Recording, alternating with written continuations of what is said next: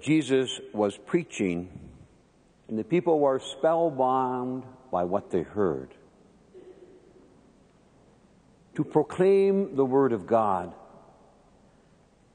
as the Church tells, a priest is his first duty. Because when you proclaim the Word of God, men and women are brought to faith. And by extension, we could say, to proclaim the Word of God is the first duty of every Christian, to tell men and women about Jesus, who is the Word itself. In today's first reading from the book of Revelation, John is told to take the scroll and swallow it. But in this gesture, John is told to make the Word his own, make it a part of him. And he's told to embrace the Word and to share it with the people. And it tasted like honey in his mouth. To hear the Word of God broken and spoken, the wonderful things that we hear of a God who loves us, and a God who loved us so passionately that He gave us Jesus, His only begotten Son, who Himself is the Word. And Jesus tells us of the Father's love. He died, He rose, and He will come again. And He promises each and every one of us eternal life at the end of our journey. That's good news. That's sweetness. That's the beauty of the gospel. We love to hear that. It's honey in our mouth, joy in our hearts. But the angel also says to John, but it will get into your stomach and it will become sour. To become sour too, many times, because the gospel, the Word of God, challenges us.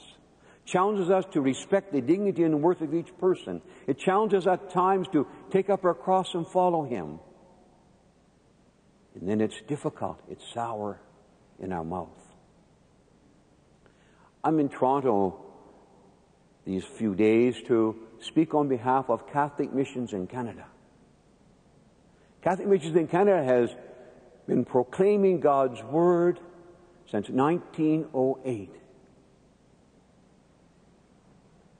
The gospel word is so important that when Catholic Missions in Canada heard of the cries of the poor, of those who are opening up the West, the Ukrainians, the Germans, the Polish people, and many times they were deprived of clergy, they were deprived of buildings, so that they could hear the word, Catholic Missions in Canada came forward to try to provide priests for them to preach the word, to try to provide chapels where they could go to hear the word, to be nourished and to be fed. And today, Catholic Missions in Canada operates from coast to coast. In 28 different dioceses of our country are called mission dioceses. A mission diocese is a diocese that does not have the resources of its own to faithfully carry out the mission of the gospel.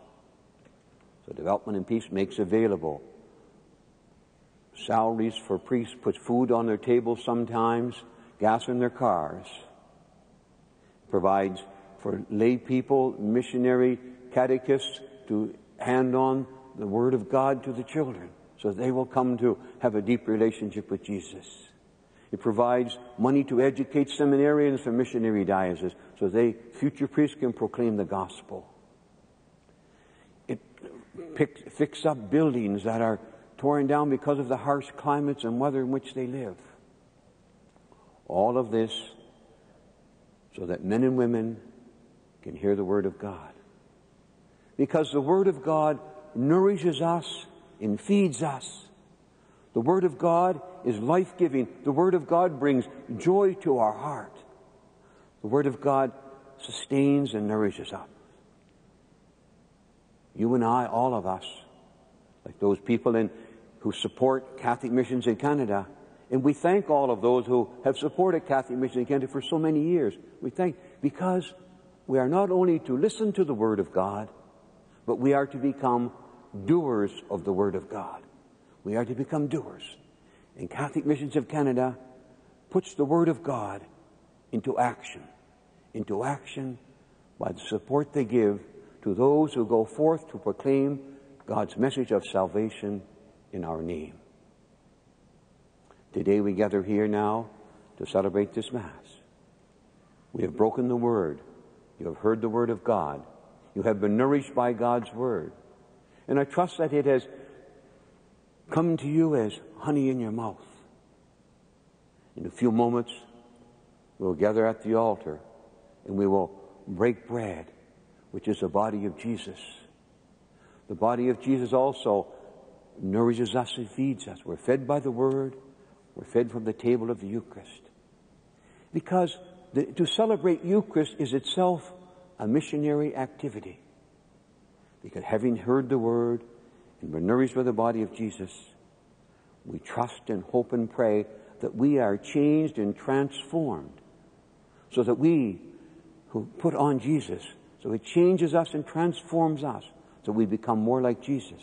So we become His hands, His feet, His ears, His eyes, His mouth, who take the gospel message of salvation to the ends of the world.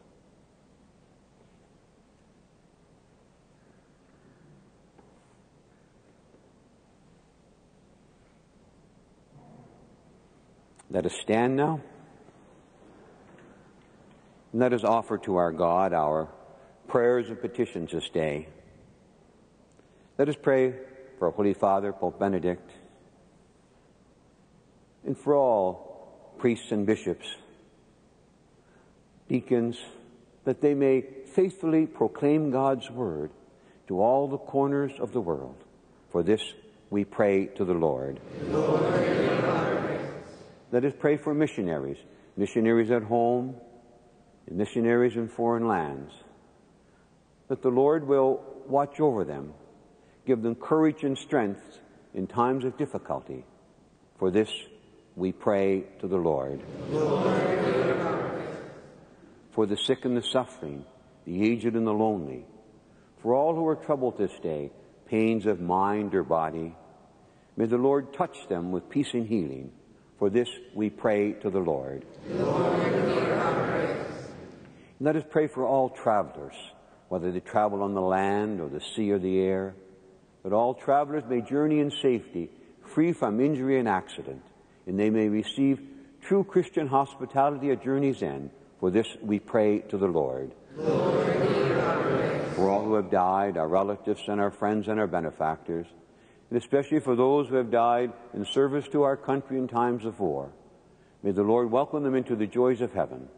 For this we pray to the Lord. In the silence of our hearts, let us ask the Lord for what we seek and desire in our own lives this day.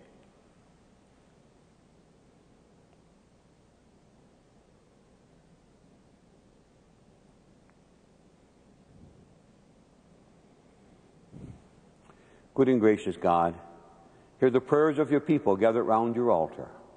What we now ask of you by our faith, please give to us in our daily living. And this we ask through Christ our Lord. Amen.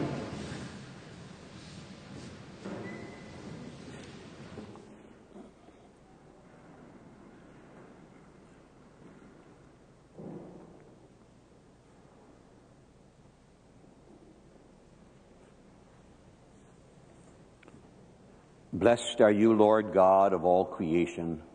Through your goodness we have this bread to offer, which earth has given and many hands have made. It will become for us the bread of life. Blessed be God forever. Do the people receive the wine?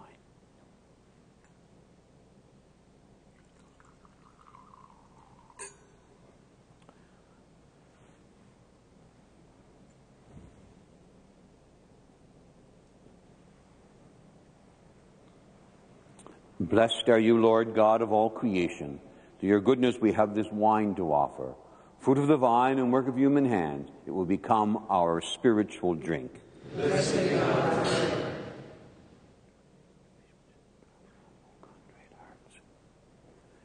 Lord, wash away my iniquities. Cleanse me from my sins.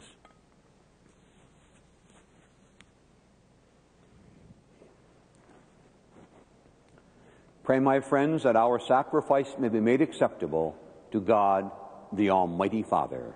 May the Lord accept this sacrifice from your hands, for the praise and glory of his name, for our good and the soul of his church.